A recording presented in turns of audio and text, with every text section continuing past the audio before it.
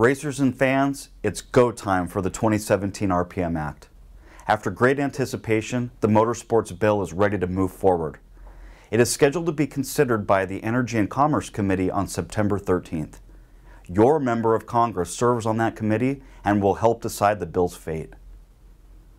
As a constituent in a critical district, your voice is needed now more than ever to save our race cars.